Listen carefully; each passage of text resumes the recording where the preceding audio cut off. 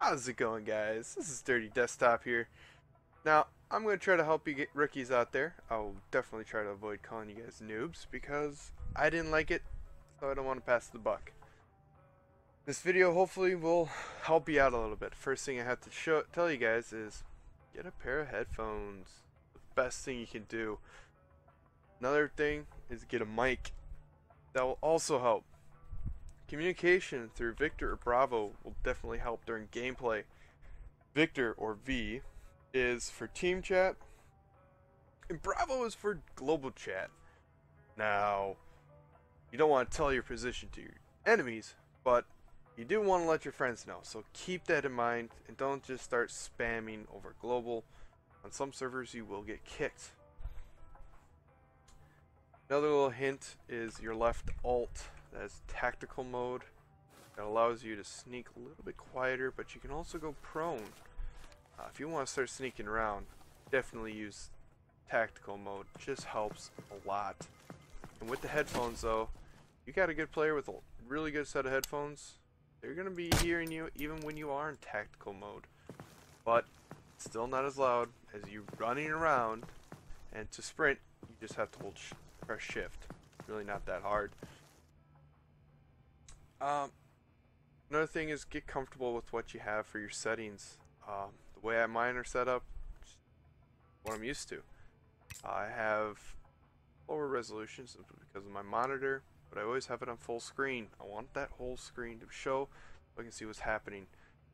My dual render scope is always off, but I will definitely show you guys what it does. See how it dramatically affected my FPS, but now the signs are as clear as if I walk right up to them, as you'll see here. I mean, this is clear as day. But you gotta realize that it's trying to take that circle, amplify it, and as if it's its own screen. And it tends to really decrease your movements, whether it's up, down, left, or right. Now, depending on your quality of machine, you'll be able to change the shatter, the max, and the anti however you want. The more of a machine you get, the higher you can put those, and the better quality is going to be. You can also do the frame rate smoothing with the max frame rate. I always display my frame rate so I can see what's going on. VSync allows you to change the performance to fit your monitor. It's not going to go faster than the resolution, it's not going to go higher than the resolution of your monitor. It's not going to have more frames per second than your monitor, and it just kind of dumbs down everything else. The dynamic lights and dynamic tracers are also helpful. I always have my dynamic lights on and tracers on, especially with my new system, just because it makes gameplay easier. Your depths look different. Way things are moving looks different. Your enemies will look different depending on where they are. And the tracers help find your enemy and find your friend. They will definitely be changing depending on where they're coming from, where they're going. So, that's what I usually do. I'll apply the changes after I change my render off. I don't like that. And you can go through, get things set up how you like it. Obviously, you know, you're going to fight different, play different, depending on your machine and depending on you. As you can see, we got some... Oh, nope, never mind. Glass isn't broken. I'll fix that real quick here. I like breaking glass. That's always fun. When you're sniping, when you have the proper sniper rifle, which if I press F1 I can easily switch to, because that brings up my loadout. I'm able to switch to my sniper. When you're in the game though, it's not going to be like this, simply because you're in a match. No one's able to go from an M4 to a sniper rifle unless they've picked it up.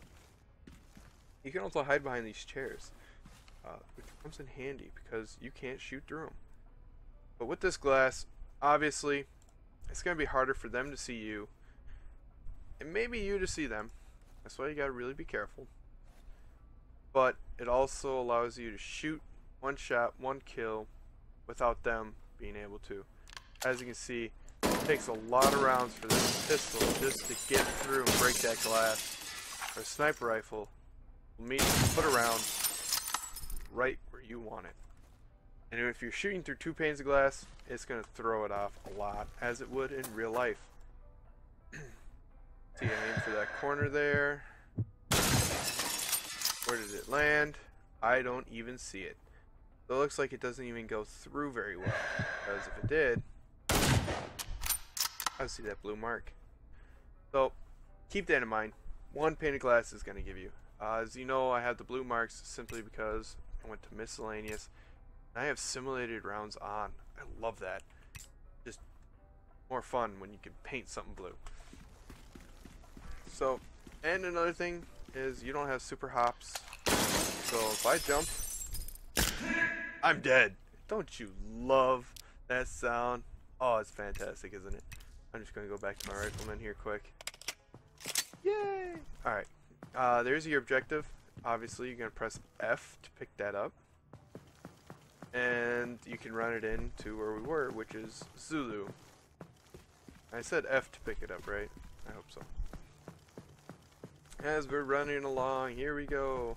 Yippity-doo-dah! You can slide, which is always nice. Changes where you're going to get shot, whatnot. Changes the hit markers. Here's the golden goat, the prize golden goat.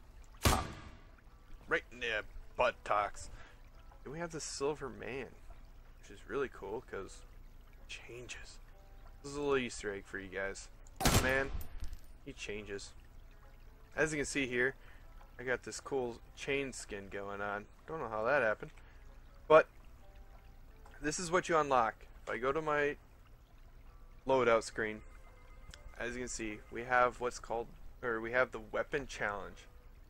These are what you're going to use to gain skins and scopes. As if you've seen my last video, you know that while you're exploring, you can use all the scopes. And you have all of the pistols and whatnot. But when you're in-game, online, a lot of that's taken away. And as you know, we have the CZ2 that we can have for a pistol.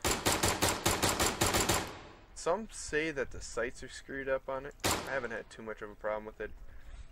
You need to unlock this pistol, and you do that by secures. I'm not online with anyone, so I can't really do that. So we talked about headsets, talked about the settings, some of the mouse keys. Obviously, I can't jump. Using that stealth mode will obviously help the tactical. Another thing that will help, no matter what sort of class you are, is using a supported position. Just makes shots a little bit easier because you're a little bit more stable, as you would be with anything. But another way to get stable shots is simply crouching and going prone.